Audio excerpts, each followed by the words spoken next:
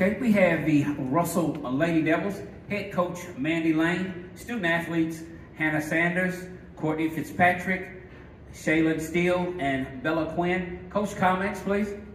I thought in the first quarter, us getting in foul trouble really hurt us defensively, and we like to play a certain style, and I thought we got, like I say, we got behind the 8 ball a little bit. We couldn't get in any more foul trouble with Bella and Shay having 2, and then we started to struggle to make shots, which made it even more difficult, and just kind of was downhill from there. Questions? In the middle, in the back there. Coach, can you talk a little bit about the impact of all your seniors, but especially Shaylin, just the impact she's made for your school and your region? Yeah, I mean, all the senior class has probably been, has been the most successful class to ever come through Russell High School. Shaylin and Bella, all those 2 have been a part of 3 regional titles, while the other ones have been a part of 2. And not only that, they're all just awesome kids. They're great role models and examples to be around, and they're gonna be successful people. And you know, like I've told, we always talk about leaving a legacy, and they're gonna leave a lasting legacy that's gonna last forever. On the other side, he's got you right here. Shaylin, you've been playing varsity for them since you were in 7th grade. Can you just talk about your journey and your experience in high school basketball?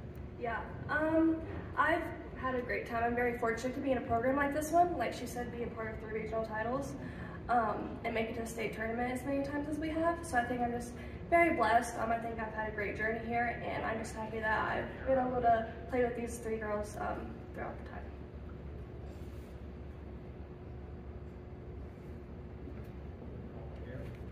Shaylin, kind of a frustrating game today. How do you kind of control your emotions and keep that in check in a game like that, where what you want to happen, what's happening, are not the same thing?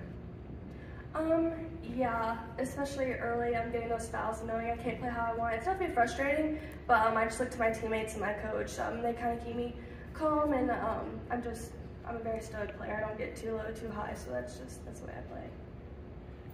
Right here. Coach, very few games that you're going to only get two threes the entire game. What in-game adjustments were you trying to make against that zone today?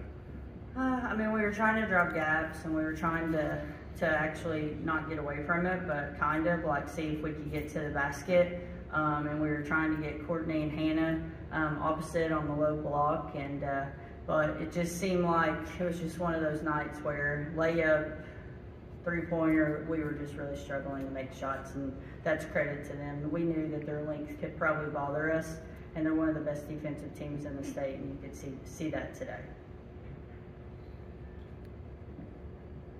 Final questions, coach, student athletes? Coach Lane, congratulations to you and the Lady Devils on a great season. Thank you. Thank you, ladies.